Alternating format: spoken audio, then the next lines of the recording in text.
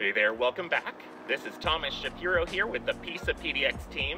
Today we're doing the Get to Know series, and we are featuring Overlook this week. The Get to Know series is a great opportunity for you to do your market research about the Pacific Northwest without ever having to leave your house. So if you like what you're seeing today, hit the subscribe button so you can watch more great content. I am standing in front of the Overlook house, which is one of the signature spots for Overlook. A popular destination for weddings, bar mitzvahs, events, you name it.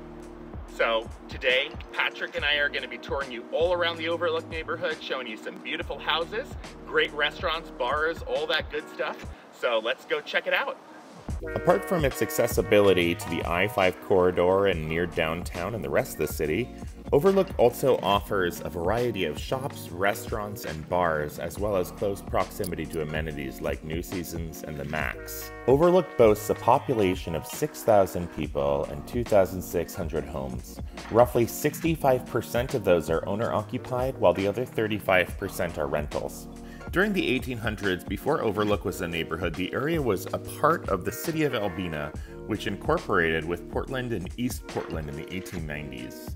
Businessman and automobile enthusiast Ernest Henry Wem was the first to invest heavily in real estate in the Overlook neighborhood in the early 1900s.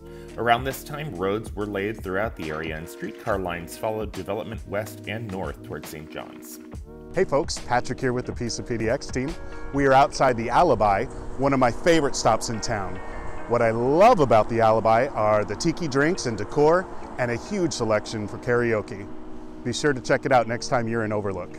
So one of the best kept secrets of the Overlook neighborhood is the corner of North Killingsworth and Gay.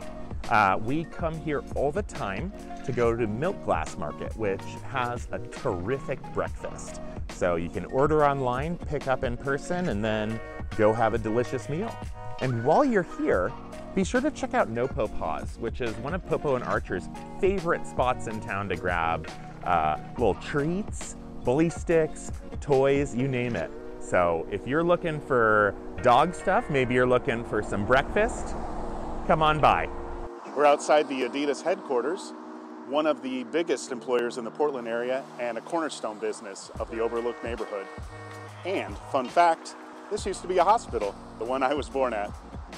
So we're here at Mox Crest Park, which is probably one of North Portland's most notable parks. The reason for it being that you get this tremendous view of the city and the nature around it.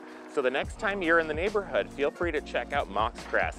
Whether it's a sunset or secondary suite you're chasing, Overlook has it. For more, head to our blog to find out where to get the best Oaxacan tacos in the neighborhood. I'll leave the link in the description box below. All right, we just got done at Dog Bowl, and so we're going to be heading over to the Lucky Lab Brewery to go grab some food and drinks with the pups.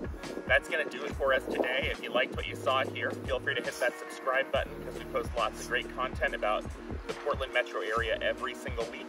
And if you are in the market to buy or sell a home in the area, feel free to hit us up.